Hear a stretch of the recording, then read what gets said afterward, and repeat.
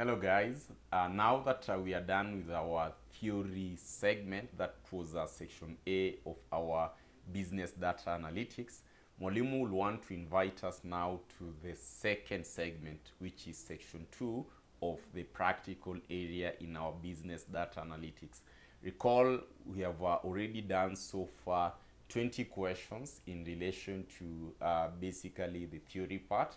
Looking at the practical part, which is section 2, which covers basically 60% of the total marks that will be required to earn in our business data analytics. In our revision, we have designed this paper in a way that it entails the major areas that are always tested based on the two papers that have been done, major areas which will include areas to do with financial management. We have areas to do with financial reporting. We have areas basically to do with management accounting, and this time round we also have an area to do with aspect of taxation. So if you've not yet joined our block revision for business data analytics or any other paper for CPA, it is not too late. The beauty part with this model is that you can access these classes at any given point in time, wherever you are, and also you can as well download this content to study offline, meaning that even if you don't have internet, your revision will not be interfered. So that let this remaining time that basically has remained, let this be a game changer on your end. Let this time basically change your results, right? So you can always join us at any given point in time. Our classes are ongoing. Without maybe wasting a lot of time, I want us to jump straight and see. First of all, we'll go through the practical paper questions that we're going to revise, which are basically 5 questions. Then from there, we'll see which question you're going to start with, yeah? So let us see. These are what basically we'll be having. These are the questions, starting with question number 21. So these are question 21. Literally, this area basically to do with, this is budgeting, I think. So prepare the budget versus actual income statement for the 6 months ending 30th June. Calculate the variance and percentage variance of each line item. So we are going to handle that bit. Then part 2 of the question, basically this is an aspect to do with a bit of management accounting, as well as a concept to do the break-even point. Remember the aspect of budgeting. Budgeting will touch across that is taxation as well as management accounting. Then we're having a break-even point analysis, that is a purely aspect to do with management accounting. We're having the other part of cash flows, that is financial reporting. We're having basically loan amortization schedule. There's a question that I'm going to add here, part B of the question. That is a loan amortization, and we're having question number 25, which is simply the aspect to do with taxation. So literally, these are the questions that we are going to do our revision on. And in our segment today, I want us to start with part A, or rather question number 24, which is part A. So we are talking of the concept to do with financial management, and literally we are talking of basically aspect of loan amortization. So these are what we'll be doing. So these are what we are told that MDarasa is considering investing in an AI project. This investment will require a capital of 75 million. One of the commercial banks has agreed to loan the company this amount with an annual interest rate of 15%, payable for 48 months. The payments are to be made at the end of each month. So looking at that bit, basically these are what we are asked, that calculate the monthly payment on the loan, that is monthly payment. Prepare the loan amortization schedule indicating the installment, interest, principal, and loan balance for each month. I think given such a question, this will be quite easy for us to handle, because This is what we mentioned in relation to loan amortization schedule, that we have an inbuilt Excel function which will always tend to help us basically to work out, number one, the aspect of payment. So like if we can talk over part one of the question here, the examiner basically wants us to compute our monthly, calculate the monthly payment on the loan. So a monthly payment on the loan basically is what I'll be paying on a monthly basis, right? So these are what you're going to do. We have our loan amount. First of all, identify our loan amount. Our loan amount in this case, we are given 75 million, right? So basically I'll be having our 75 million being our loan amount. So we can simply have that. We have our loan amount to be 75 million. So annual interest rate, what are we given? Annual interest rate, my good students, we are given a period of, or rather we are given 15%, right? So I'm having literally here 15%. We talk of the other key element basically is repayment period. Repayment period. Repayment period.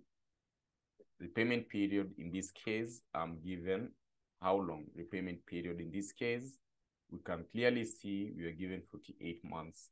So literally I'm having 48 months. So once we have this case, once we have loan amount, annual interest rate, repayment period, it will be important to note that we are told that the payments are to be made at the end of each month. So that is to say our annual interest rate, we need to have it on a monthly. What is our monthly interest rate? Monthly interest rate. That will give us what? That will give us, of course, 15 divided by 12, right? So literally this should give us at least what percentage, if at all you can take in form of percentage. So literally that should give us at least 1.25%. So this should give us 1.25%. So once I have these variables, it will be very easy for us to work out our monthly payment.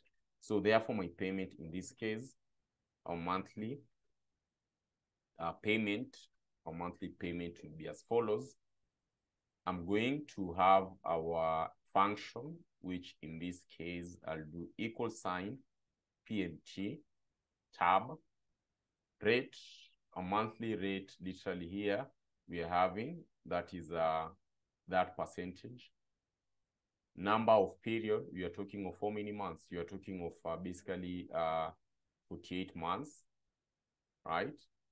Our present value, what is the value of this loan to date? The value of this loan to date is 75 million. So what you want to determine is what will I be paying in future. So basically in that case, you can close our bracket. And recall, we say that for the case of cash flows, of course, it will be an outflow. But for the case of, if I told you to look at it on a bank perspective, it will be an inflow. So therefore, we just put a negative before our value.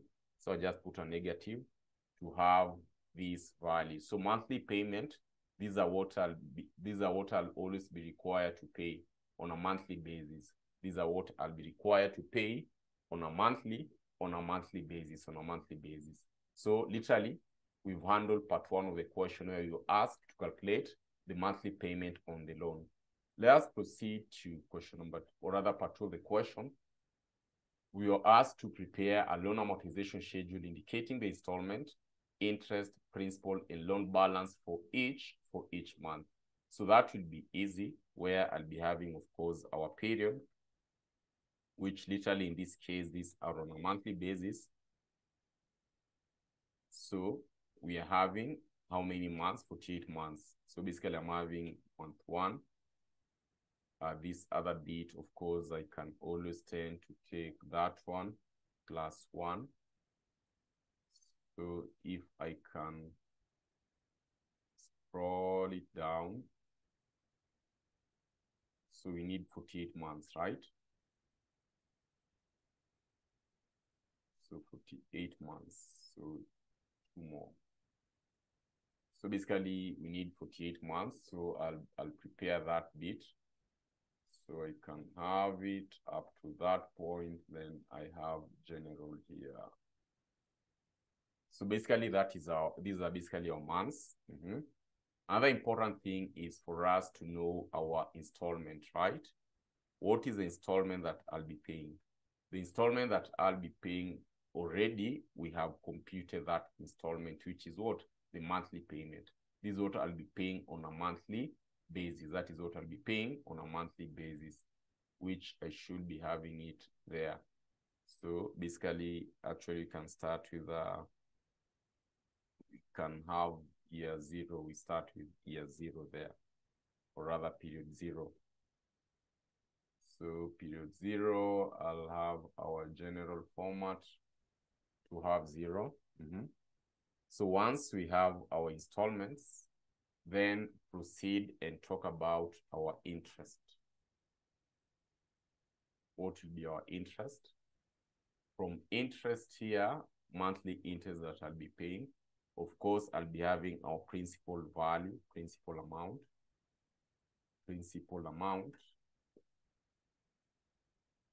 And finally, I'll be having our loan balance. So these are the details that you're having, okay?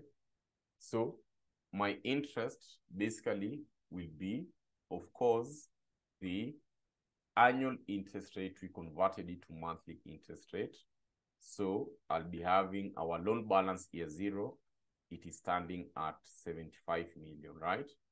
Our loan balance at year 0, it is standing at 75 million. Interest that I'll be required to pay, of course, it will be our interest times our 75 million.